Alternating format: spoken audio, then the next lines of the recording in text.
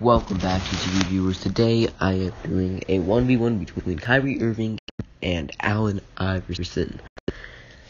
Now, personally, I don't think this is a debate. I think that Allen Iverson is clearly the better player, but you are entitled to your opinion, as am I, so don't have a hissy fit in the comment section below, as YouTube is known for. Now, I am interested to hear your opinions, and I would like to actually hear your reasoning. So, if you'd like, leave those in the comments below.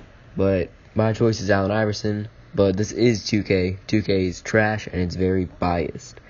If you don't know what I mean when I say it's biased, look at any Hornets player. Odds are that Hornets player has something screwed up about them. Then, look at some of the more popular teams. Those teams have, the most one-sided, rating systems ever. It's insane. Kyrie's all-time team, he's an 92 overall, which I'll show you guys in a minute. But he's never been higher than a 90 in 2K. He might have reached 91 once, but he's never been that much higher. So, 2K is really biased, so I'm assuming that Kyrie's going to win this. But he wouldn't in real life, if you ask me. Now, regardless, he is a good player. I'm not trying to, bash Kyrie. It's just, what the heck? Look, 92 overall. It's not really that fair. Ankle breaker, relentless finisher. He doesn't deserve Hall of Fame relentless finisher, does he really? But yeah, he's a good finisher. He doesn't deserve Hall of Fame relentless. Come on. And check out Allen Iverson, though.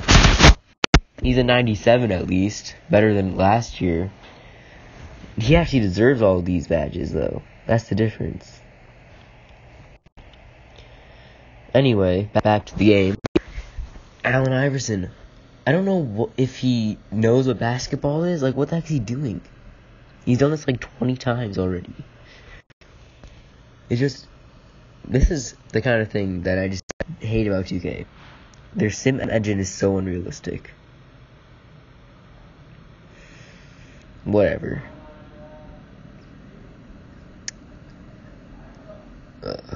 Well, now Kyrie at the top of the key. I feel like Kyrie's just going to pop a three in his face and then make it. But he doesn't.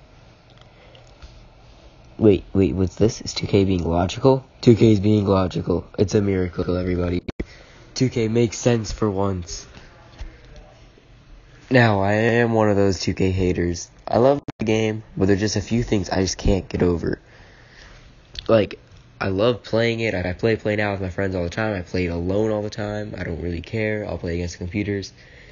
I'll drop hundreds with Peja Stojakovic. I've dropped 123 with Peja once. I've had quadruple doubles, almost quintuple doubles.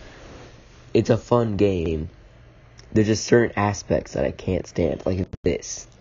What on earth are you doing, AI? This is not what Allen would be doing. What the heck? I swear, Ronnie 2K doesn't watch basketball. I mean, this would never happen. Ever. Then, look, he had a shot clock violation, really. Yep, that's Allen Iverson for you. Goes in those shot clock violations, am I right? This is annoying. Anyway, here's Kyrie Irving. At least being a little bit more realistic. Not very, but it's better than it was before. Now, Allen Iverson taking it up. Oh, hey, I dunked. That's another thing. Allen Iverson is more athletic than Kyrie. That's another good reason for why I think he's better. I'm not too sure if Kyrie really beats Allen in anything. Aside maybe 3-point shooting. But I feel like if AI was on LeBron's team, all of his efficiency ratings would go up so much because he wouldn't have to be doing it all on his own. So that's a main reason. That's one of the main reasons I think that Allen Iverson is better than Kyrie, because Allen didn't have the luxury of playing with anyone good, and he was still amazing.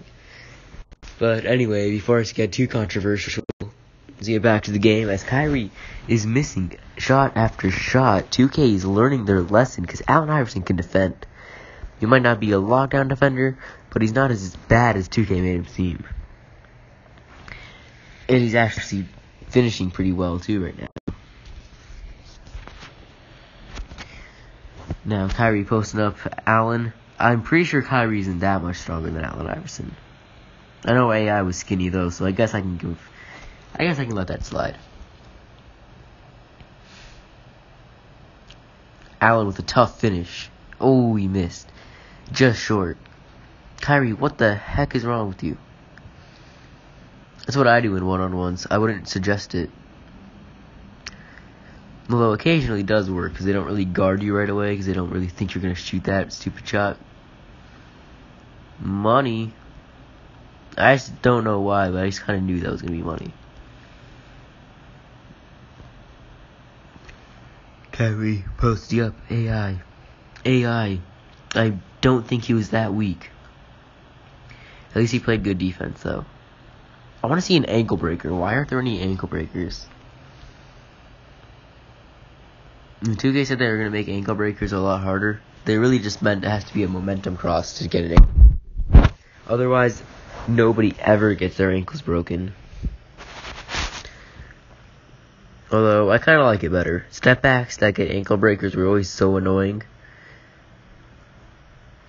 Like, for real though, how many YouTube videos have you seen where the guy does a snatch back and then breaks ankles? And then there's like one or two guys that do like insane dribble moves, then get ankle breakers. So for the most part, it's just a bunch of guys spamming snatchbacks will sit behind the backs. Anyway, I wish 2K would be a little bit more realistic. I doubt this would happen. And if it would, they would have just shot it by now. They wouldn't be waiting the whole clock out. That just makes us wait even longer. It makes my video longer, which I'm not totally opposed to be honest. But, I mean, it takes longer to process, takes longer to edit, takes longer to put it to YouTube. All because 2K is an idiot. Anyway, I feel like this is very unrealistic because it's 2K. But it does give you a good picture of what would happen. Just, you have to take into consideration some of the stuff would be different. Like, I'd imagine there'd be more crossovers and more ankle breakers than this. If not ankle breakers, definitely more crossovers. And that's one thing that always bothers me. You can use, like, the fastest player in the game. You can use, like, John Wall, Russell Westbrook. Put Randy Brewer against them, and in a 1v1, they can't blow past him. Like, what? Randy Brewer was the least athletic player in 2K, if you don't know. He has 25 for everything, and he has, like, 30 strength. So, for some reason, 2K thinks that's good enough to guard John Wall and Westbrook. So, you have to take some of those things in consideration, but it's pretty realistic, I guess. It's good for a video game. Anyway, I'm just going to cut it off here because it's taking forever, but you get the picture. I'm out, GTV viewers. Don't forget to like and subscribe, and tell me who you think would win in real life. Because I'm actually pretty interested. Bye-bye.